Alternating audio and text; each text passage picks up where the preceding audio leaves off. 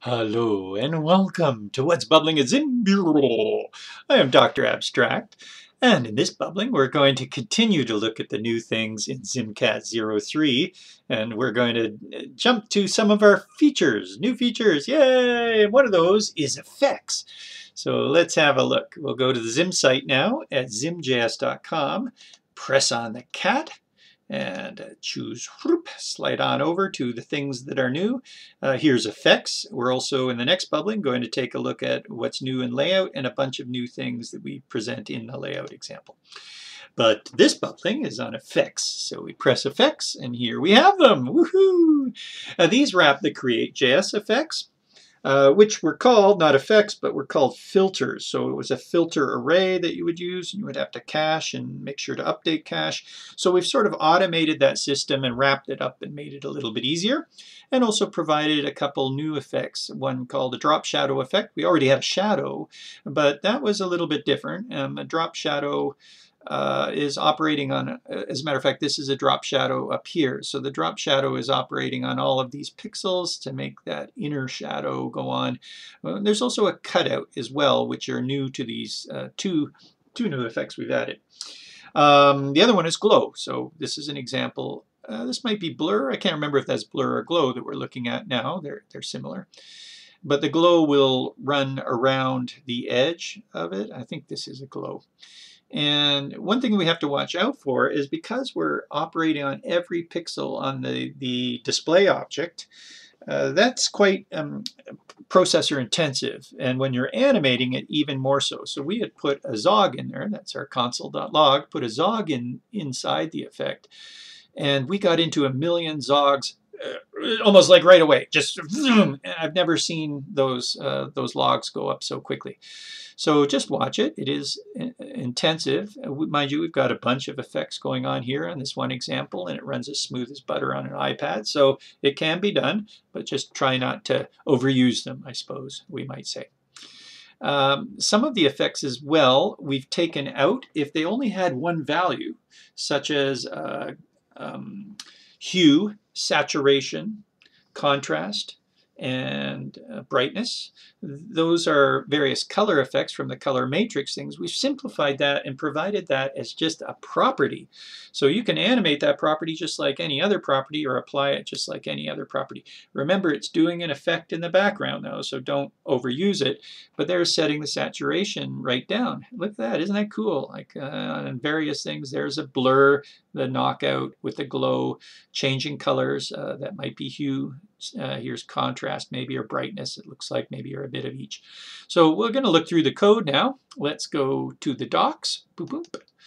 And it's opened up effect for us. So we use the effect method on an object to be able to apply effects. That links through to the example that we just saw. There's some information about effects, so you should read where they came from and some of the warnings, I guess, behind it. Effects are quite processor intensive, etc., etc., etc. there. There's also different ways that we handle the IDs. Here are the effects: a blur effect, a glow effect, a shadow effect, a color effect, multi-effect, and an alpha effect. So with some information, if we pop on down, here is how, for instance, a glow effect is applied. It's got a knockout, so we can see through it. We're going to end up seeing through this label where the label used to be, but it'll have a glow around it, and we're going to see through to that image in the background. That's kind of a neat effect. Hey, what do you know? So there we are applying blur and so forth, and there's the object that's being applied with the effect method. Here's an effect method that's applying two different effects, a glow effect and a shadow effect. And when we mouse down, we're saying remove the effect. So there's a no effect method as well. But remove, if we don't put anything in there, it's going to remove all the effects. But if we put glow in there, then it will specifically remove the glow effect and not the shadow effect. Here's another example where we're styling it, so these effects can be styled. That was one nice thing. Bringing these into ZIM, we're able to use the ZIM Duo technique on it. So when we provide parameters, we can either use the parameters directly or we can use the squiggly brackets, that's ZIM Duo. We can also apply ZIM Oct, which is style, so we can style these, and you can use ZIM V values in them as well, so we can use dynamic parameters in these. So all three of those are very important and powerful features of ZIM that we can now apply as we code our effects, which is very cool. Here we are animating an effect. So there we are saying that we're going to apply a blur effect. It will have a blur X of 200. And then when we animate, we're animating on the effects property. So each object, when we apply effects, each object has now an effects property that holds the different types of effects, such as blur. And there we are accessing the blur X. So to be able to animate how much the blur effect is animating in the X, in the blur, we are accessing it with quotes like that. That's the dots, the dot format of animate. Okay, if the effect were just, if it were just a saturation, for instance, a saturation is one of the properties now. So hue, saturation, brightness, and contrast, those are all available as well in the multi-effect or in the color effect. I can't remember which one, in the multi-effect. So these are it used to be called a color matrix filter in Create.js. So we've pulled those out of the color matrix filter and made them as properties, which means we can go ahead and wiggle saturation. Or you could set something like you could say pick.saturation equals and give it a value. So there we are wiggling. Remember, when we wiggle any of the properties, even an X property or Y property, when we're specifying the property to wiggle, we specify it in quotes like that. And so there we are wiggling saturation. That would be the same as doing this. Apply an effect, please. And let's see, make it a new multi-effect to wiggle. So we'd be applying a multi-effect to the, oh, sorry, not to wiggle, but to the pick. And then wiggle it. Once we've got that multi-effect on there, wiggle the effect.multi.saturation. So this would be the same thing. That's what we're doing in behind, but because we've provided this directly as a property, we don't have to do this extra stuff. Cool, huh? All right, so the parameters is what effect, a default X position for the caching bounds. Okay, so you can adjust the cache as you're applying that effect. By default, the effect will cache the object. It has to apply the effect. So any object that you're going to apply effect to will be cached to turn it into a bitmap, and then the effect gets put on the pixels of those bitmaps. We've just abstracted that so you don't have to remember to cache it. If our natural ZIM caching, which takes the bounds and caches the bounds, isn't doing it for you, you can specify different bounds for caching. So that's the effects, or the effect parameter. There's method. There's also an update effects. So if you aren't animating, will automatically update the effect. But if you make a change to an effect, for instance, here's a rectangle. We put an effect which is a blur effect on it. When we mouse down, if we want the blur effect to change, we can change it like that. Rect.effects. So all of the effects, except for the property ones, are applied on the effects object there. So rect.effects.blur, set the blur X, increase it by 20. So every time we click on it, it's going to be increasing its blur. If we do that with code, we have to say rect.update effects. It's expensive to update effects. We don't want to do those automatically because there might be multiple effects that you do at once, and then you can update them all at the same time. So we're batching the update, and we batch the update for you automatically with wiggle and with animate, so you don't need to worry about it there. But any other time that you update effects, you're going to have to update the effect. Kind of similar to a blob and squiggle. If you change the points manually at any time with code, you've got to apply an update on the blob and squiggle. There you go, and stage.update. So that was how to update the effects. Note the plural S.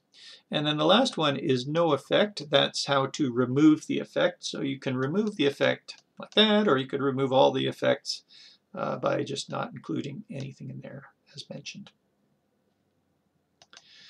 those are the methods that go on the object itself. And then down below, boom, boom, boom, under effects, hey, what do you know? So here we are in the controls, which operate on other objects. Under the controls, under effects, we have now added the blur effect, glow effect, shadow, color, multi, and alpha effect. They're all there. Boom, like that.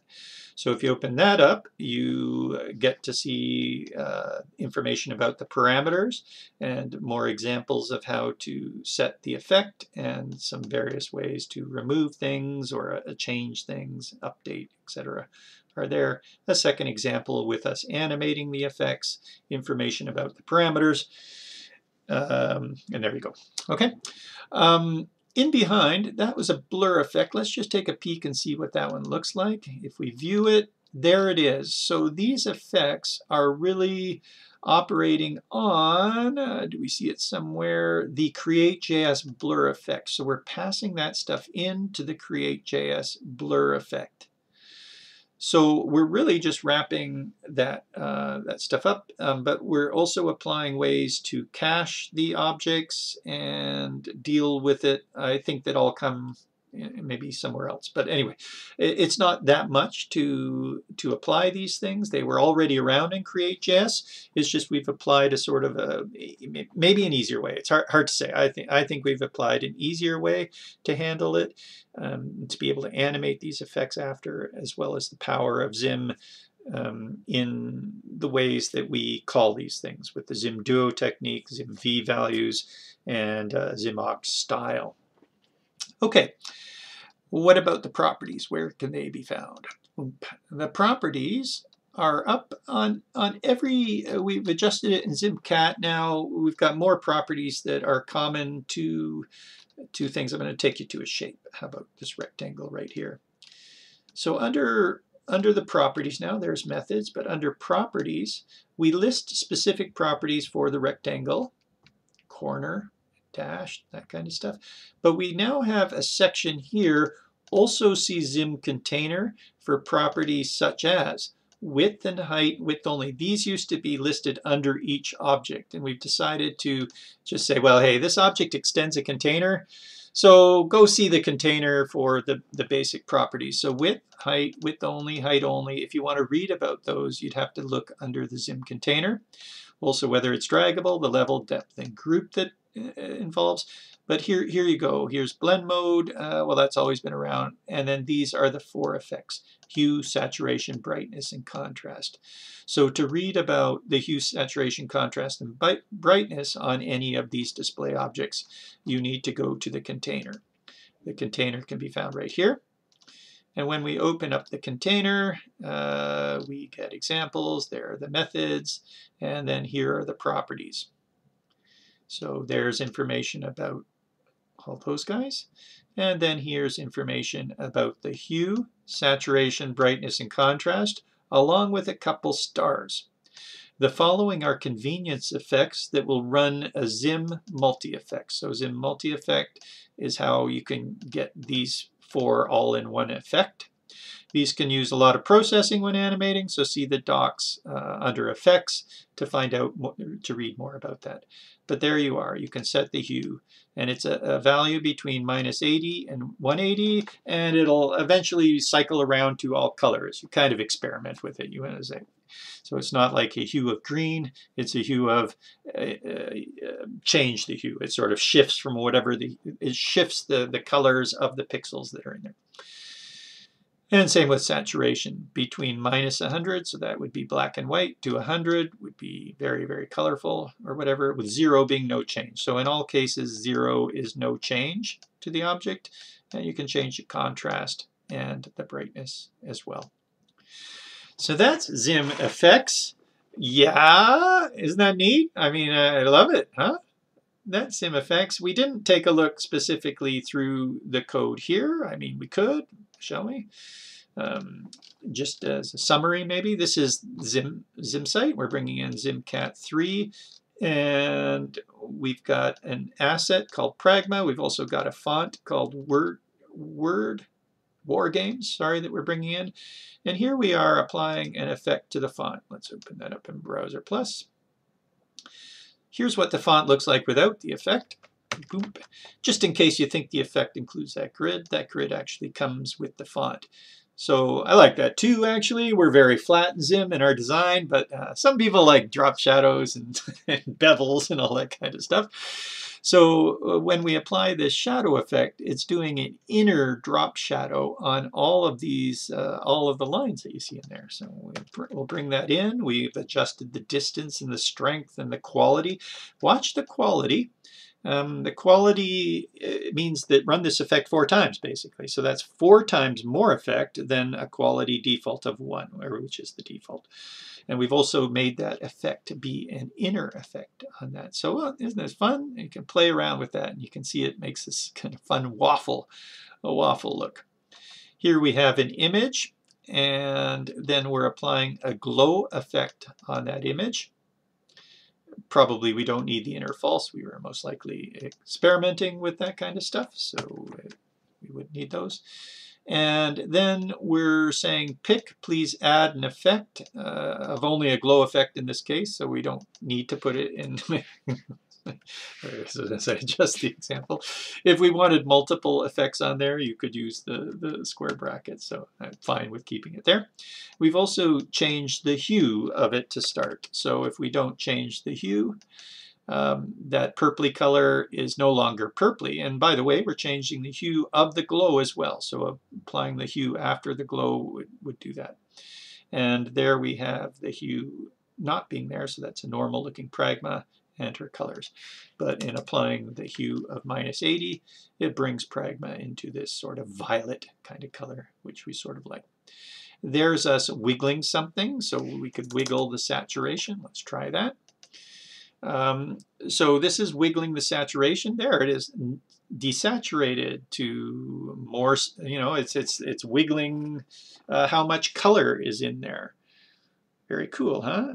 But this starts running. The processor is having a harder and harder time as we add more effects to this. So you just need to be careful and watch out for that. Here we are animating the blur of it. So I think we saw that in the docs example to 0. We're doing rewinds and times just like all the others to be able to apply this effect in a certain way. Pragma's got, oh, there's the tiling of the pragmas. So we've tiled our cloned asset there. And what have we got? We're setting the contrast in 1. So the first thing in that tile, this is getting the items at 0, or you could do get child at 0. We're adjusting the contrast. So the contrast of this pragma, just adjust it as a property. In the blur case, we're applying a blur effect, and this is how much blur there is in the Y. By the way, the default blur is like 10 or 20, I can't remember, which means it is blurring in the X, but that, sorry, did I say Y? I meant X. I was wanting to get over here. We haven't blurred in the Y. Here's what a blur would look like in the X only. I don't know if you can tell the difference. I guess you can a little bit. It's kind of looking like this, where it's getting primarily, even this effect, the glow effect, isn't full out X only. Let's go up and take a look at that. It was the glow effect here. If we go with the blur Y of 0, then the glow looks like this. So it's extreme, like it's cut off a line and it's only going in this direction. So it sort of looks like a motion blur or something like that, which is very cool. But we decided we wanted a little bit of a blur Y in there to kind of round the edge a little bit on that. So just watch that. If you think you're applying only a blur in the X, you're not actually. You're also applying the default, which is like 20 or 10. I can't remember which is the default of that size.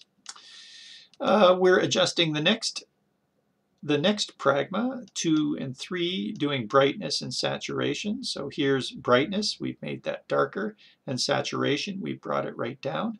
If we change brightness, I can't remember what brightness looks like at 100, but there's a quite bright looking, which is similar to contrast, but you can see the difference. This is not as contrasty And Amy had suggested we be able to click on these and open them up big. We just didn't get around to it. That's probably a good idea. We'll bring a glow down here, a purpley glow down here, and be able to click on these and see a big version of it right there. We'll get to that one day, perhaps.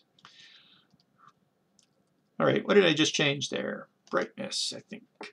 So those are some examples of that. And then the other pragma, we scaled it down a touch. Which one was it? I think it's this one. So that the glow size appeared to be roughly the same sort of size as the other ones. You don't have to, but this is what it would look like if we didn't do that. Refresh. She just is too big. And the tiling is taking that as part of its size and sort of pushing it down. I don't know, we didn't bother centering the vertical on that or whatever. So all we did was drop that down a bit. And our effect is indeed a glow effect, pink knockout true. So there's that knockout. Knockout's a little bit different than hide object, is it? Yeah, I think there's the hide object true.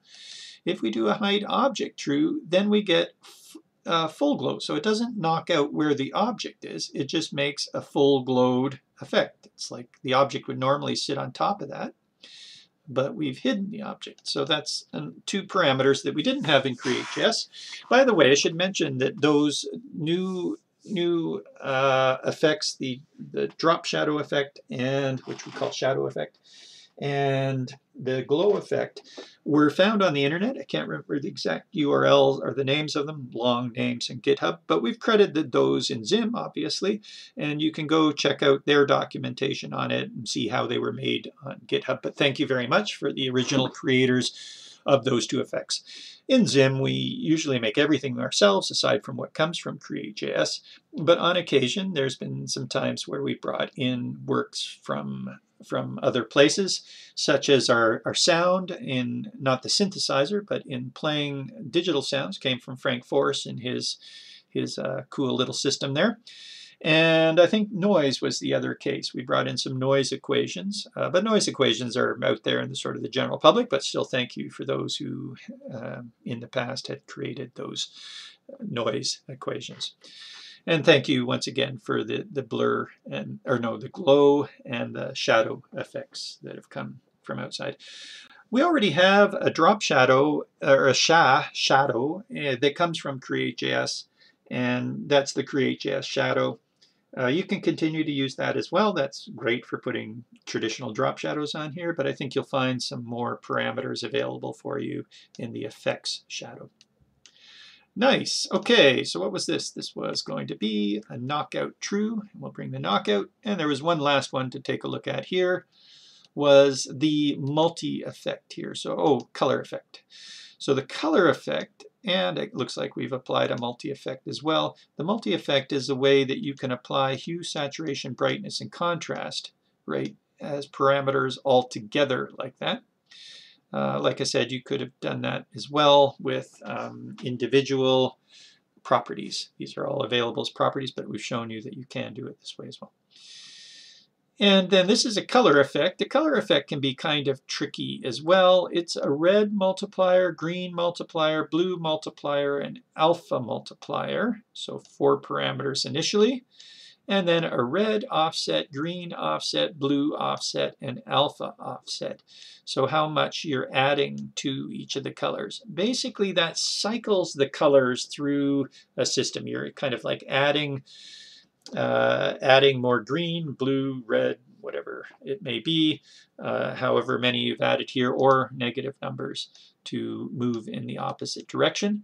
And the multiplier is taking a color and making it more or less with 0.5s. And so you just have to sort of play around with that to be able to try and get the colors you like. Here we've turned the colors to make a very sort of bluish looking pragma. You know, whatever you want to do there, so you can change colors of things. Yay! Alrighty, and is that it? Yeah, that's, there you go. Oh, I should take that out. No, that's the cat. Yeah, so remember when if you ever come in and use the things that we're showing in Cat, we've got a ZIM Cat header here, so you don't need that. Probably want to take that out. That has been a What's Bubbling, and we've gone through the effects. Hopefully that was fun for you. Remember, kind of use sparingly, or well, check your frame rate if you can. We've got a meter in the game module, or you can use your Firefox or your Chrome to check on the frames per second there. Or just see if it's laggy, then slow down on effects. Quality will change it, so quality will have a big effect on that.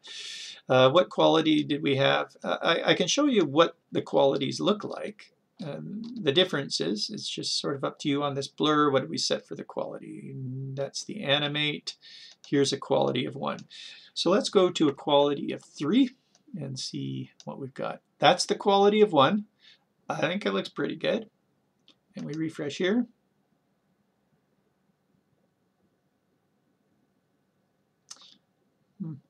Sometimes a quality increases the size of it. I might not want as much strength on that, for instance, or the actual distance of the blur. So that's the strength. You can see that we've reduced the strength a little bit on that, and it just fades a bit nicer. It's just like more blurry kind of than the other one. So check the quality, but if you don't need it, keep it at 1, and I think your performance will be a little bit better. All right, cheers. I am Dr. Abstract. This has been a What's Bubbling a ZIM. Have a great day or night. We're going to come back for, I think, our final bubbling on the new things in ZIM Cat 03, with kind of like, we're going to look at layout and a few other things in there, ticks and, or not ticks, but labels on sliders and dials. Oh, that's been a request for a while. So look forward to seeing you there, and come join us, zimjs.com/Slack or zimjs.com/Discord. We'd love to talk to you, and if you have any questions, feel free to ask there. That'd be great. Cheers.